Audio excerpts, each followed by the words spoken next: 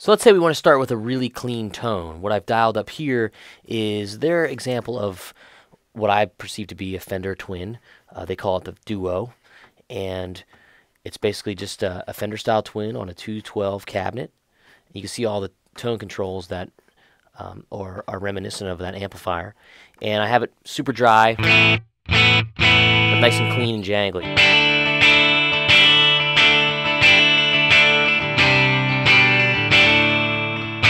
But what I wanted to show you is how we can maybe add some more effects in to make it more of an atmospheric type of tone. And we're going to get some reverb, delay, maybe a little compression.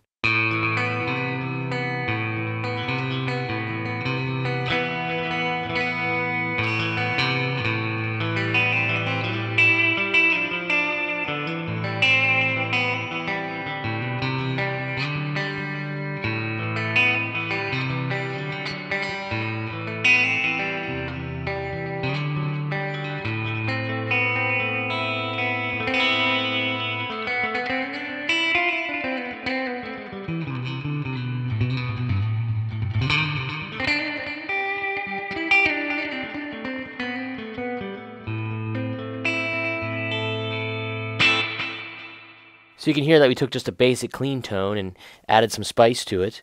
And let's take a look at it. We'll start with the reverb, and what's cool is I put the reverb on the end of the chain, and I have it pretty gassed as far as Fender reverbs go. They get pretty intense quickly.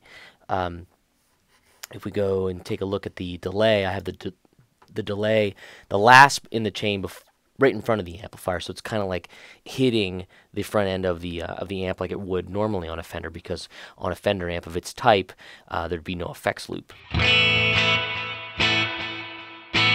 What's great too, we take that tape echo sound, we can turn the feedback up. If you don't know what feedback is, that's amount of repeats that we're actually hearing. So a lot of trails essentially.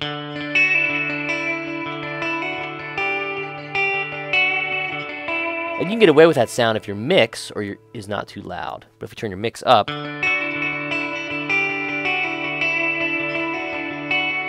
you start to have a hard time differentiating between what is the actual guitar signal and what's the delayed signal.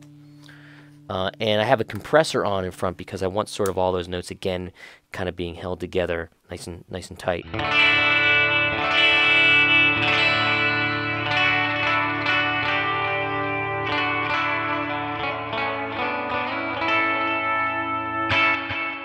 But if I wanted to get crazy, I could turn on some rotary.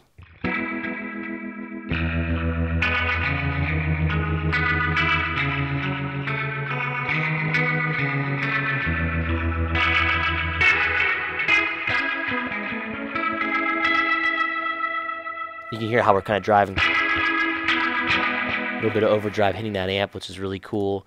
Very touch sensitive, very responsive. I could even put on a little bit of that white boost we talked about earlier. That sounds really good.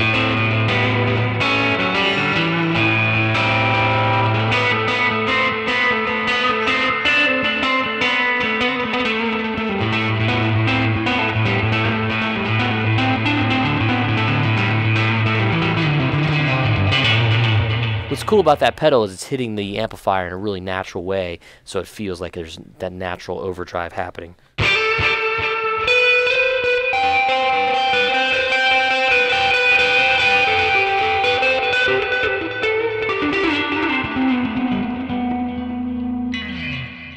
So you can hear you can get more traditional sounds, you can get kind of groovy with some more atmospheric stuff. Really, if you can think about it, I'm sure you can dial the tone in with this box. So we got one more segment to go. I want to look at how we can use some of these sounds when we're recording with Pro Tools and some of the cool functionality involved with that. So let's go to that next segment, and I'll see you there.